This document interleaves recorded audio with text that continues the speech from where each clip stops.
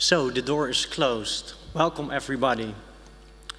We will present for you, wait, there is more, advanced debugging tactics. We will talk about debugging PHP code and JavaScript code. And I'd like to know, before we start, who has been to the session about PHP debugging yesterday? Ah, that's a nice amount. Okay, I will promise that we will only have a maximum of 25% overlap, but it will be more funny. Okay. Another note, we assume that you know what a breakpoint is. If you don't, well, I think you can follow as well. So, let me first introduce ourselves. Next to me is Marc van Gent in green, and I am Daniël Smit. We are both based in the Netherlands, we are Dutch, and we work for Dutch agencies. I'm also a core maintainer of inline form, errors, and Marc, do you want to add something about yourself? No, you can look me up. He's a great mentor. He was my mentor, and he will be here as well tomorrow. So, why should we use a debugger? Well, first of all, it's really nice to not have to write debug code anymore, because if you don't write any debug code, you also don't have to clean it up. You also don't risk of having debug code in your production program. The second best reason, I think, is the ability it gives you to learn.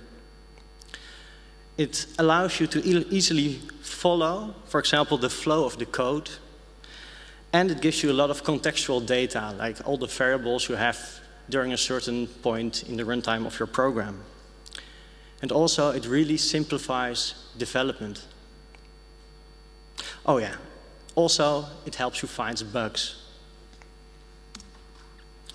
So, in this presentation, we will work with the following tool set: PhpStorm, Xdebug, the Chrome development tools, and the Chrome Xdebug extension. So, please, Marc, tell us more. Thank you, I'm happy to. So, yeah, let's start with PHP debugging. I think it's really important to know your tool. So, who's using PhpStorm over here? Yeah. That's what I thought. Okay, so PhpStorm has a couple of great things, and some you might already know, so we're going to do this pretty fast. In fact, we have to do the whole presentation pretty fast. It used to be a 1-hour presentation. We took out 25% and doing it in half an hour today. So here we go. You got a lot of deeply nested attributes in arrays in Drupal core. And then Drupal modules. So if you want to take that out and need to access this variable, there is a really great thing called copy path. When you have a breakpoint somewhere, you can copy the path and you get this whole form attributes class identifier. So you can use it at once in your code. It's great. And then the call stack. You know, when you put a breakpoint somewhere, okay, you're right there, but there's a call stack. It means that you can go up the tree and see who called this code and where's the code that called that code. So you can go all the way back up to index.php where it all started. So that's a good way to figure out what happened and why it happened. And then conditional breakpoint. This is actually something that I learned when I was on a code sprint at a DrupalCon. I saw a core maintainer using conditional breakpoints everywhere. So there are some points in your code where you pass multiple times. So for instance, in config management, that's code that's called many times. But you're only interested in one specific occasion where it goes wrong. So that's where conditional breakpoints come in. You say, okay, this is not always a breakpoint. This is only a breakpoint when this key has a certain value. It's great to pinpoint where exactly things go wrong. One caveat. Always use the double equal sign, so use a comparison operator. If you use only one, it's an assignment operator, and you're actually changing live variables in your running PHP script, and it messes with your mind pretty badly. Okay, one more tip. In PhpStorm, you can record shortcuts and macros. On my machine, I got a Command-Shift-Dot or Control-Shift-Dot if you're using Linux, which types foo equals bar and sets a breakpoint at the same time, which is really nice, although this introduces debugging code, which Daniel just told I shouldn't do. But okay, still works. Like that? Wait, there's more. So you see this hooligan, and do you recognize this code? Have you ever written something like this, console.log, console debug? You shouldn't anymore. Why shouldn't we do that anymore? Well, because it's 2017 and Barney says so. Stop it. Also, don't use the alert function. Basically, for JavaScript, if it runs in the browser, you can also debug it in the browser. So, we want to start to debug in the browser. We will first have to open the development toolkit and then open one of our source files. So, the easiest way I always do it is the Command P. You can do it from every tab if your developer toolkit has the focus. And you can just start typing anything you like. It has a very smart fuzzy search, so you can just type a part of the word and, for example, end in GS, and it will quickly find your file. So it will show up in the Sources tab, Control P or Control O sometimes, or Command. Using breakpoints, it's quite similar to how we are used to it in PhpStorm. You can also put it on a point in your code on a line number. And you can also use it to, well, step by step, walk through your JavaScript code, as you can see here.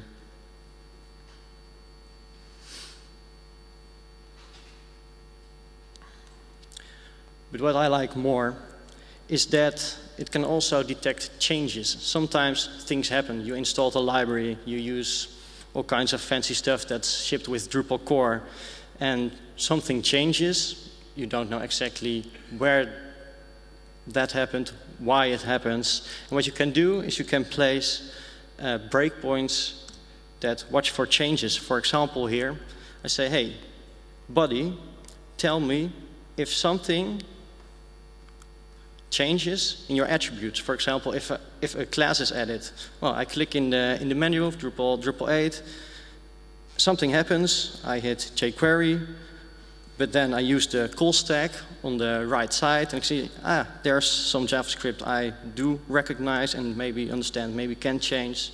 And I see in my code, oh yeah, there was a toggle class. Well, that's a really nice way to find where something happened. And you can also do it, for example, if you really don't know what is changing. For example, you don't know that it's a class or on which element it is. You can also say, hey, watch for the subtree. Is there something maybe down the road that is changing? It will be a bit more difficult to exactly find where what happened because your call stack will probably be a bit longer. But using the call stack on the right side, you can easily find, hey, there's probably a non-minified piece of code which you can look into. What we just saw is that jQuery was opening. Well, often it's for us a black box. We just assume it works. If something is broken, well, maybe I did something wrong. So what you can do is say, hey, jQuery, I don't want you to open if I'm breaking on some code. You can right-click and say, hey, add it to our black box. You cannot do that per file, but you can also go via the settings and use a smart regular expression to say all these kind of files I don't want to show up in my developer toolkit. Another one nice point that Marc also mentioned for PHP, we can also do conditional breakpoints in JavaScript. On your line number, if there's a breakpoint, you can right-click it.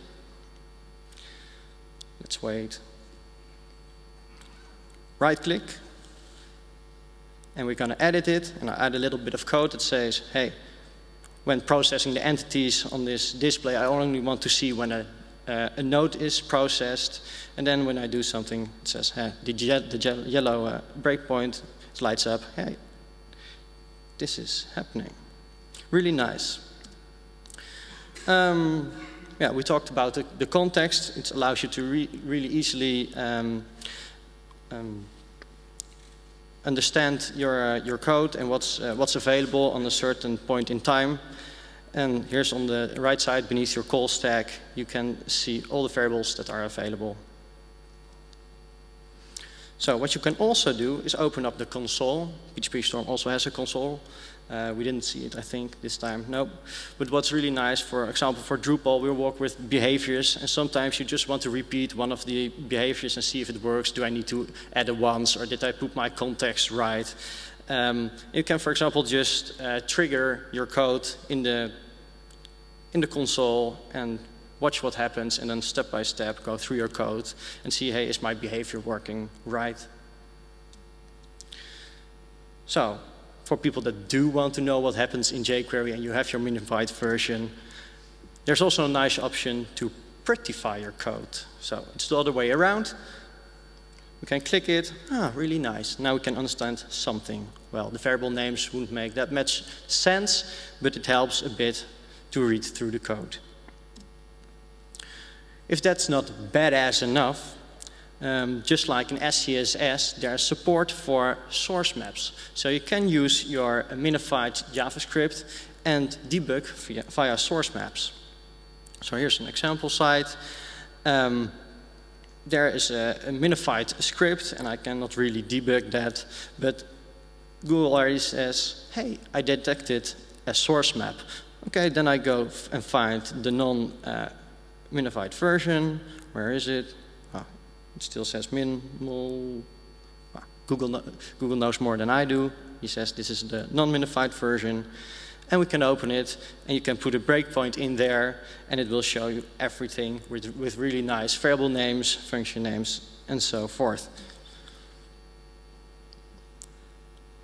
I didn't know that. Okay, I did. But tell me more anyway, Mark. Thanks. How are we doing for time? Cool. So, mobile debugging is a different topic that's going to give you some heartbreak once in a while. So we've seen the Chrome inspector, but did you actually know that the Chrome inspector is also running on your Android phone?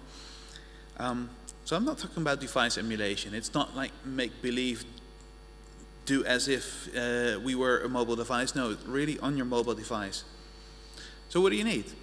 If you've got Chrome on a laptop and Chrome on a tablet or phone, or it may be a WebView app, which is actually an app that's basically running a small website wrapper.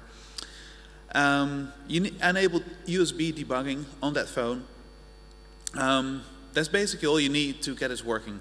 I'm not going to explain it in much detail because that would take like half an hour by itself, but there's good documentation on the developers.google.com website. So when you got that, you can go in your browser to Chrome ://inspect, and you will see your connected device, and you can make a connection to it. You choose the device and the app that's running on it, which is probably like Chrome or Chromium. And on the device, it will ask you to accept the connection, and then you have a connection. Oh, by the way, this assumes that your phone is connected with a USB cable to your laptop. And that's basically all you need. And then you really have what you see over here. On the left, you see the inspector, just like you know, and that's on your laptop. So you just see the inspector, and you can point and click elements in your site. And you will see them simultaneously on your phone screen. You will see them highlighted as if that is your actual browser, and because it is your actual browser. So that's a great way sometimes if you really can't figure out where some things are working on the desktop but not on your mobile device. Use this. It can even handle port forwarding, so you can visit sites from your mobile device that are actually running on localhost. And just like I quickly showed you here with how to do it with Chrome and Android devices, it's also possible with Apple devices. And well, Apple is Apple. It works best if you got an Apple laptop and Safari and the whole Apple suite. But point being, you can do this, and it's not as difficult to set up as you might think. At least for me, it was a revelation doing this for the first time. It's okay, wow, I can do this. It works. Cool. Interesting? I like this one. Got some more?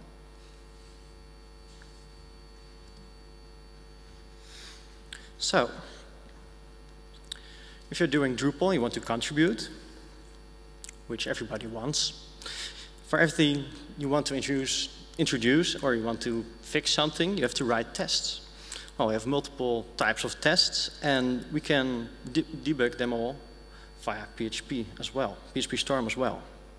The main difference is that, for example, if you want to debug your normal website, which is not a test, instead of, for example, setting your cookie via your extension you probably use, mostly you have to set this extension in another way, because instead of running it through the browser, you will be running PHP via the command line. And there are a couple of ways to do that. PhpStorm can set some of them for you, and in some cases you will need to export some variables to your environment of your console. These are some examples for Bash and Fish. Another important one, it was also mentioned yesterday, I think, it is to set up PhpStorm in a way that it allows multiple connections, say 3 or more. So, we have a small demo for you.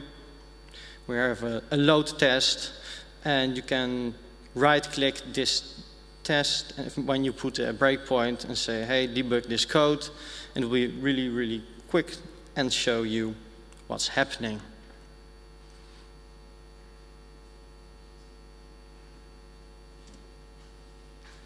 So, I think we have a new record, Mark. I think we do.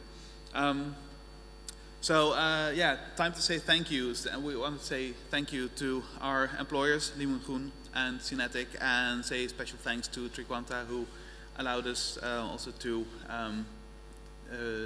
prepare this presentation. And we would love to hear your questions. If there is anything that's not completely clear, anything that you should demo or anything, well, don't think we've got live demos right here. But anything that's not clear or you want us to expand more on. So please make yourself heard.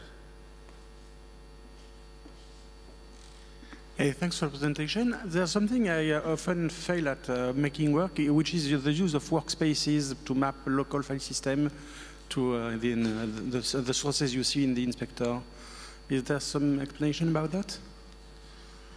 You know, when you go to the sources screen, Chrome tells you that you can map the local files to a workspace, but I can never make this work.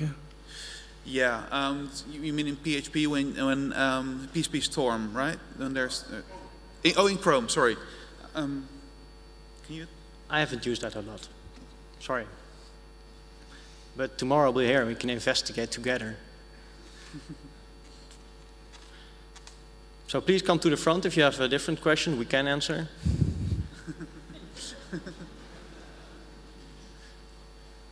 Only questions are allowed that we can answer. Otherwise, we look stupid. Well, I just want to say, both of us will be here tomorrow, and we've done this as well at the Drupal development days. If you have problems setting up your Xdebug, for example, or want to know how you get everything running, please visit us. We'll be here, I think, all day. I will be. Yeah. You can find us here. Oh, wait, there's more. There's more. Do we got time? Yes. Oh, we got time. Cool. Did you know that actually Sass, like the CSS preprocessor, has a debug function? It does. Yeah. You can, like, enter @debug and then include a variable or some calculation or something that you do, and it will just turn up in your command line when you're running the saswatch command or your gulp watcher, something like that. Seriously, it's cool. So, but don't forget to remove your code, Mark. Sorry, Daniel. So, what did you think? Leave us a message, and have a great DrupalCon. Thank you all.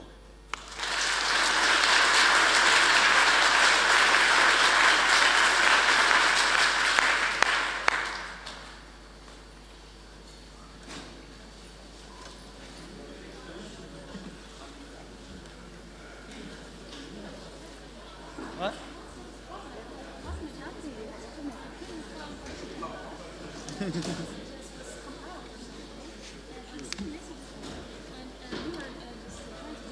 Yeah.